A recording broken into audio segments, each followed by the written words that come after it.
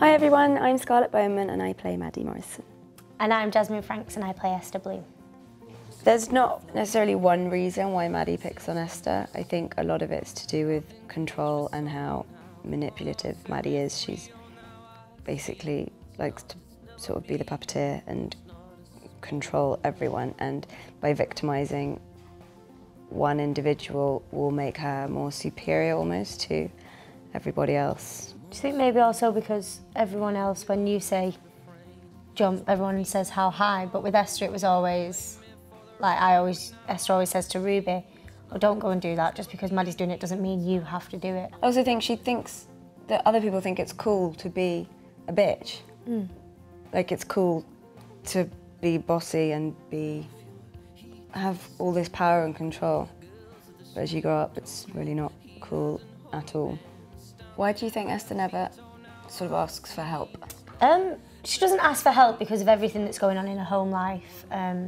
Jack has a heart attack, Darren and Nancy having a premature baby, the miscarriage, just everything's going wrong for the Osbournes at the moment.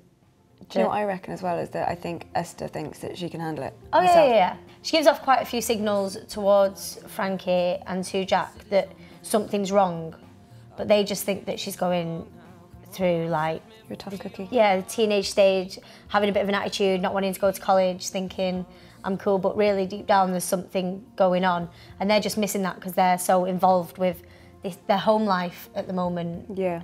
So. And you mask everything up, don't you? Yeah, I think Esther puts on this front that I'm fine, I can handle it, and then when she goes home and she's on her own in a bedroom, she knows she can't. She's heartbroken, but I think she's such a confident character that it's such a shame to see someone come and just pick away at her constantly, and it's heartbreaking for me to play her. Yeah, it took its toll, didn't it? It has taken its toll because I've gone from playing someone who's so sure of herself. She came in as a lesbian, was confident in that. She didn't need to tell someone she was a lesbian. People always used to say sly little comments. If you kiss a boy, will it turn you straight, that kind of thing. And she was like, no, because I'm a lesbian. She was so sure of that. Who she is as well. Yeah. And Maddie's come and just rocked the boat. And she knew what she wanted to do, and like she went to London. She'd come back from London. She came to Abersock from London, so confident with a new hairstyle, thinking she looked amazing.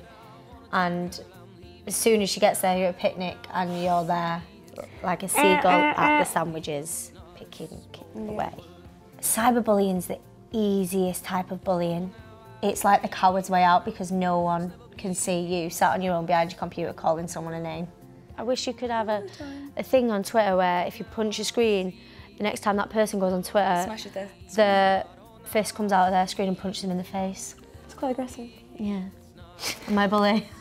Should we swap roles for a day? Should we do a mock scene where you can be Maddie and I'm going to be Esther? No, okay. I don't want to be a bully. I'm too nice to be a bully. It's acting. Oh.